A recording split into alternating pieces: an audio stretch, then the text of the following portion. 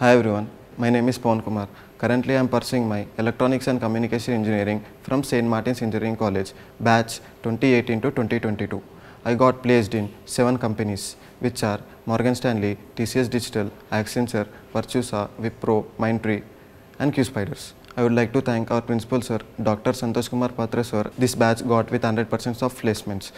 And when it comes to our college, it got accredited by NBA and NAC A+, ATEL ranking and NRIF.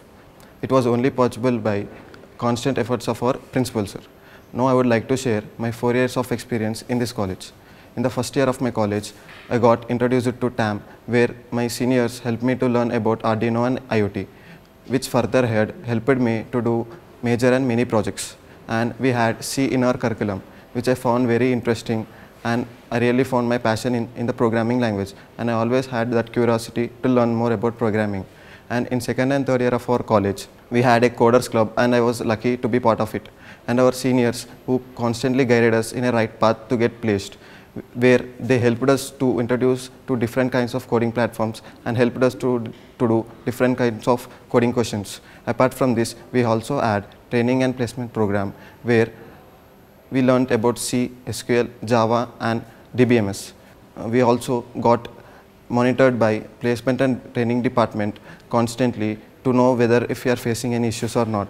They always monitored us and took care of us if we are going in a right way or in a wrong way. I did my internship with Wiley, where I got to know about different frameworks which helped me to do different kinds of projects, and it's been a wonderful internship experience.